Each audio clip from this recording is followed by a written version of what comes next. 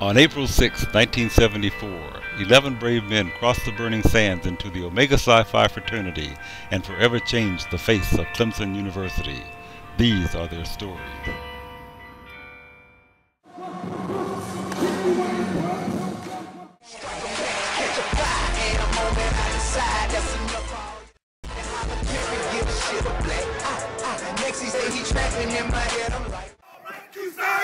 We are the sight that see. Omega Psi Phi. Yeah. Let me see. Let me see. I see what. I see what. All right. To go down. Chi Zeta. Step back. Watch out. We're gonna make a thing of with the Jews. The nasty, yeah, hot introducing. The brothers of Chi Zeta. Roll. Fuck you, Psi Phi. I've been working on Omega. Omega Psi Phi. Two left, right, left. Okay. Two left, right, left. Yo, hey yo, and all on the Chi Zeta, y'all.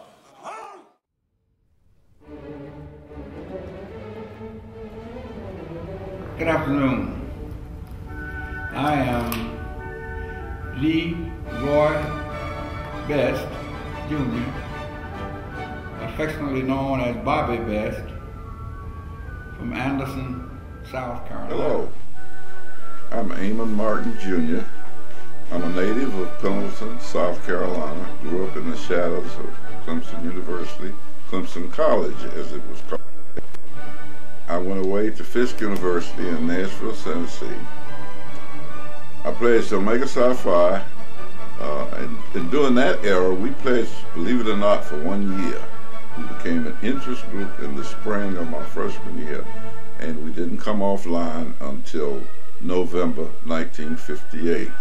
I went to Hampton Institute for 1 year and then transferred to Howard University. Fraternity life on most historically black campuses at that time were the highlight organizations. We had FIST, we had all of the fraternities and sororities. Omega has meant a lot to me during the years. I moved from FIST upon graduation up to Howard University, where I attended the College of Dental Medicine. What Omega does for you is give you immediate identification with new people. Old, my father and mother carried me to an achievement week program here in Anderson.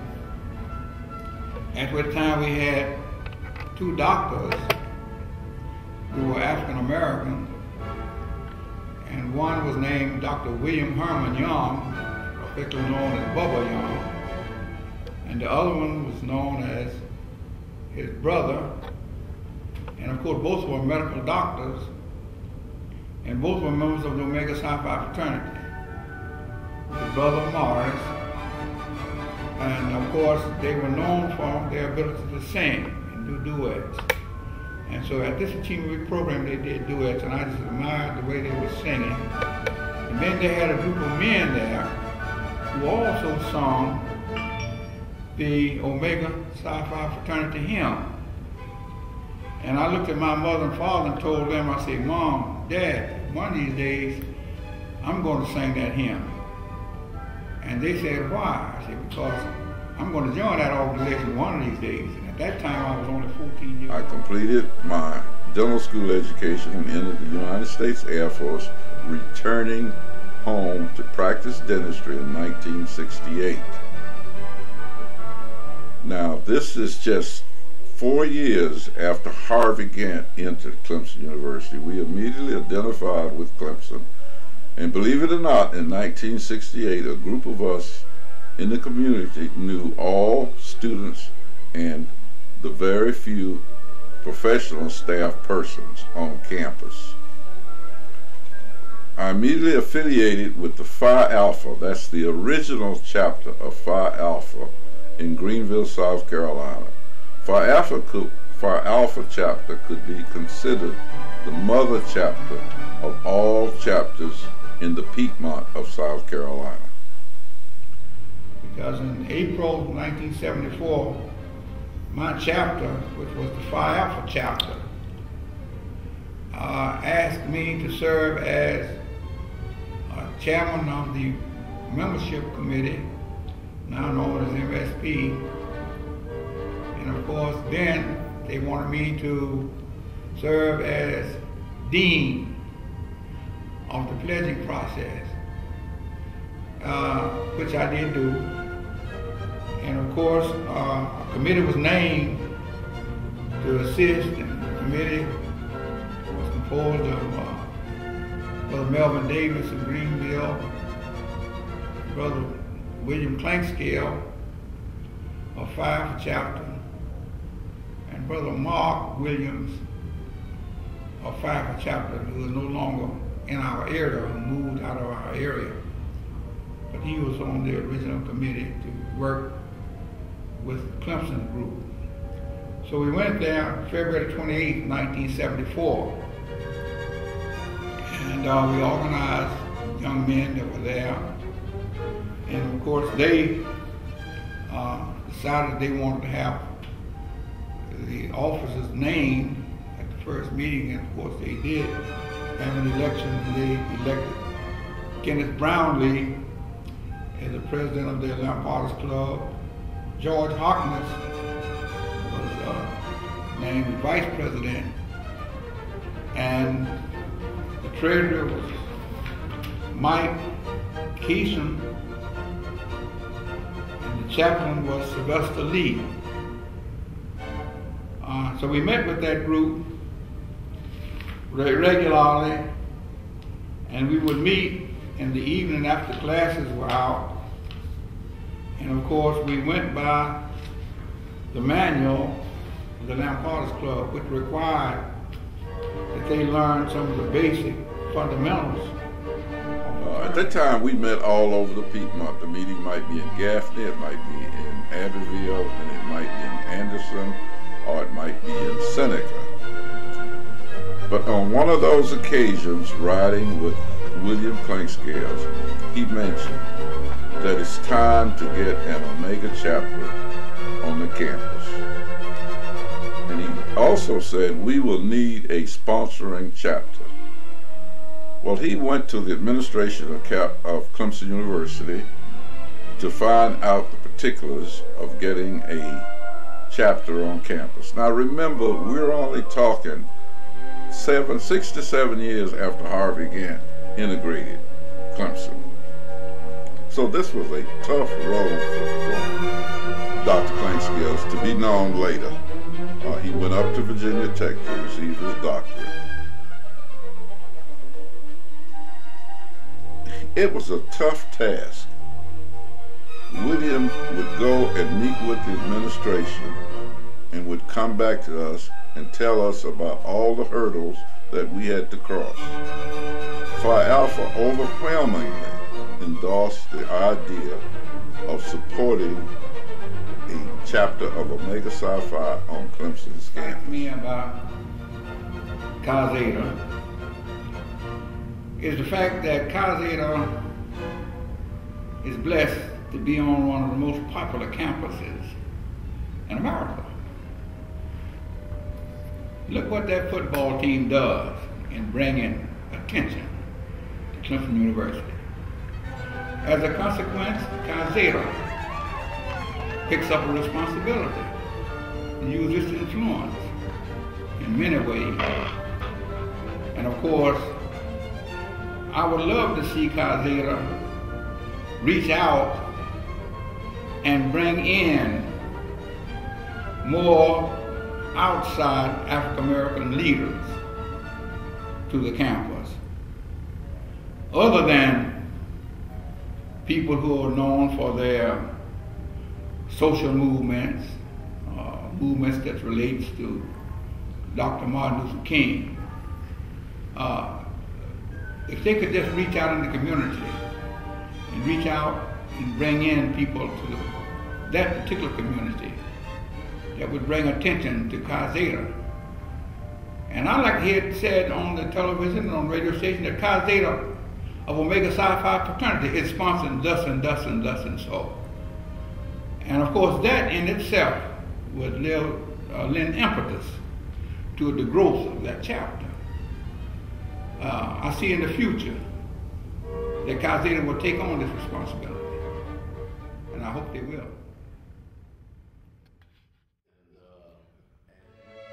About 12 o'clock, you know, everything was over. Like you said, we went in there, ate breakfast, ate all that stuff, and then, so then they said, well, now y'all be back, be ready, be at the armory by 7 o'clock. So DC wanted to go get one of his friends who was going to school down at Payne College in Augusta. And as always, he and I was going, we always rode together.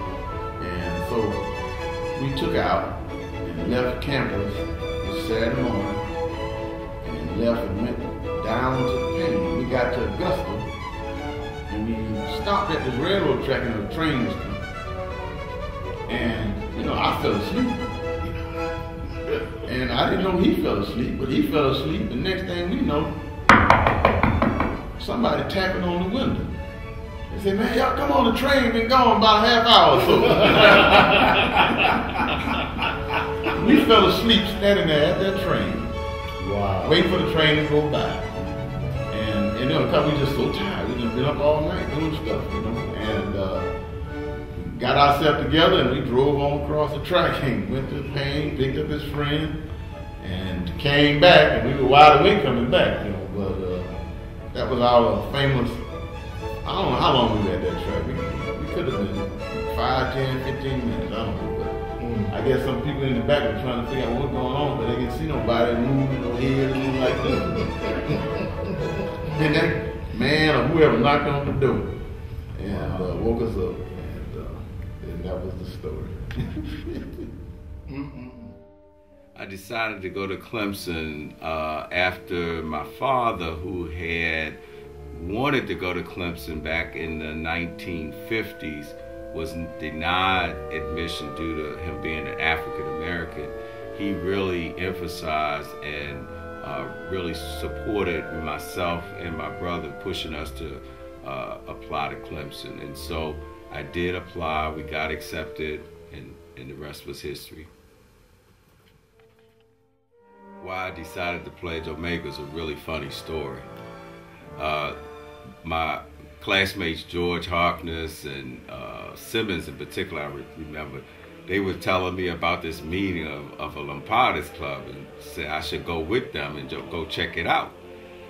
I went to the meeting, and the next thing I know, we were being inducted, you know, we were part of the pledge, you know, pledged Omega. So, I mean, that's how it really began for me. I didn't really know what I was getting into, but I hung on in there with them the entire time. And so, of course, it became a great experience. It built the brotherhood and the camaraderie. But that's the real reason why I pledged. I didn't know what I was doing. Influences about Omega Psi Phi came from knowing that my father's brother, my Uncle Leroy, Bobby Best, was a Q. And some of the Qs I knew in South Carolina were Dr. Bubba Young, Dr. Aaron Martin, and the like. And then my mother's brother was a Q also in Arkansas. But it was, like I said, my story is really funny because like George and Simmons and them was like big brothers to me. And I knew that they had been going to some meetings, but I didn't know what I was going to with them. They were like my big brothers. They said, come on, go with us. And next thing I know, I was in the meeting and we were pledging. And what really was amazing was then my uncle, you know, he had to do what he had to do as far as being hard on me and everything. But I'm like, what the heck is going on here while I was pledging? But it was a good training, good experience, and I'm glad I went through it. Black House doesn't exist today. There's a road that they built through where the Black House existed. It was on the western side of campus, and it was a small little room that we were allowed to utilize. And it was just, you know, a lot of black students were able to use that. I don't really remember the details about why the campus let us use the Black House and why it was called the Black House. I don't even know why it was called the Black House. But it was some great times there, and like I said, we did a lot of our learning. We practiced our steps there. We learned our poems together there in the Black House. We learned the history of the fraternity there in the Black House. A lot of the study we had to do was there in the Black House. It was a small little room on the west side of campus, right below the rest of the fraternity and dormitories on the west side of campus. To pledge Omega. Now let me tell you, I came down when my brother was being initiated and going over into the fraternity, and I absolutely thought it was the funniest thing in the world. My parents really had kind of told me about fraternities and sororities, and I came down and they did a step show, and I thought it was just so funny. I mean, to see my brother, I thought, what is he doing? What are they doing? And as I found out what it was, I became interested. It was not, there was no other fraternity on campus, I don't believe, so we really didn't have much of a choice. But the brotherhood that I saw with the older brothers that were there, I saw how they played cards, they had a good time, they entertained each other, told stories. We had an African-American community, and the fraternity was a great part of that. So that's why I knew I wanted to be a part of that. Yeah. And see, now I was known as CC. My brother was known as DC because he was from the District of Columbia, DC. When I came down, they called me CC for Chocolate City. Years ago, Parliament Funkadelic group, George Clinton, had the song Chocolate City, CC. So they called me Chocolate City, called him DC, called me CC. So that's kind of how we got. Those were nicknames we had, on the campus. Sometimes you may hear us talk about the African American community on the campus as opposed to just the Omega community, but we were so close that we intertwined and we supported each other. We were a big part of that campus, and so that's kind of how it worked back then, And we were the ones, the Omegas gave parties, we would carry those speakers down to the what was it? The F Lounge, the A Lounge. And we would have parties, and for the the blacks, minority black students on the campus, and it was something we really enjoyed. Again, like we didn't have so much of what they have today. So, but we're proud of the brothers that's come behind us. Let us know that we want to let you know we're proud of you. To continue something that was started by, my brother, my blood brother, my frat brother, started it. They were the pioneers, and we were just able to continue it. And to come down for the 40th is very important to us, and we're looking forward to it. And we're hoping for a successful anniversary. Thank you. Hi. My name is Jeremiah Archie, born and raised in Greenwood, South Carolina, and I entered Clemson University in the summer of 1975 to go to summer school. During the fall of '75, I enrolled there and met a lot of nice folks, had a lot of fun, remembered the freshman football game, which was a tradition. And during that time was when I got to know some of the guys that I eventually found out were Omegas. As far as fraternal relationships and sororities, I knew nothing of fraternities or sororities prior to Clemson, other than the fact that I had an aunt who was a Delta, which didn't mean much to me because once a month they would get together for their meetings, and when they had it over her house, it was kind of a pain for me because I cut her grass, and that was the time that her yard had to be perfect. Other than that, pledging at Clemson was an interesting undertaking. I got to know 5 other young men because we were a part of the $6 Million Men line during the spring of '76. I was number 2 on that line, and my line name was Horse, which I don't remember why I got that name, but that's another story. Other than that, being at Clemson was an enriching experience. I met a lot of folks. Some relationships have lasted during the last 38 years, because that's how long I've been pledged, 38 years. And most of those gentlemen that I still associate with are Omega men. Some of them are crazy, some of them are animated, but some of them are a lot of fun. But the one thing that is common amongst all of us is we are brothers. We respect each other, and I always believe that we have our back, have each other's backs. One other thing I remember, when I graduated from Clemson University, which made a lot of people happy, I came back to visit when you had a line, and I remember one of the gentlemen being online was Levanza. And I came into your lamp meeting, and you gentlemen were there all nice in a row and all smiles. And you said the poem, If. And you guys said the poem, and you knew the words, but there was something that Levanza later said to me was, I spoke to you guys and explained to you that it's more than just words. You have to understand the meaning behind the words. And I explained that to you guys. And he told me later on that that impressed him, and it helped him to put more of himself into his pledging and into his learning his materials and feeling them instead of just saying them. In closing, I guess I'm very proud of the fact that I am a member of Omega Psi Phi Fraternity, especially Chi Zeta Chapter.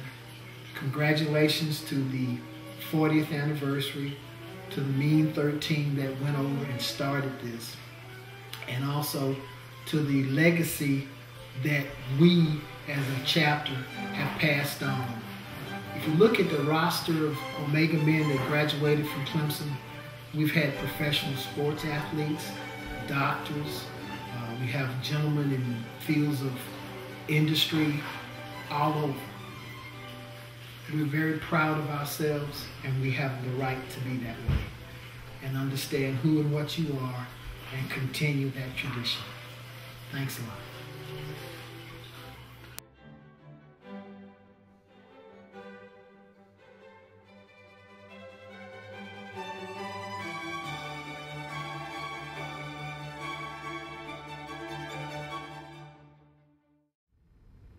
Well, son, I tell you,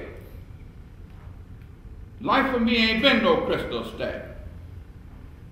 It had tacks in it, and splinters, and boards torn up, and places with no carpet on the floor. Just bare, but all the time I was been a climbing and reaching landings and turning corners, sometimes going in the dark where there ain't been no light. So boy, don't you turn back. Don't you sit down on the steps cause you find it kind of hard. Don't you fall now, for I still a going, honey. I still a climbing. And life for me ain't been no crystal stack. But now I tell you what, Alpha, Beta, Gamma, Delta, Epsilon, Zeta, Eta, Theta, Iota, Kappa, Lambda, Mu, Nu, Psi, and Omicron, Pi, Rho, Sigma, Tau, Upsilon, Phi, Chi, Psi, and Omega. Psalm 133. Behold, how good and how pleasant it is for brethren to dwell together in unity. It is like the precious ointment upon the head that ran down upon the beard, even Aaron's beard, that went down to the skirts of his garment, as the dew of Hermon, as the dew that descended upon the mountains of Zion. For there the Lord commanded the blessings, even life forevermore. Thank you.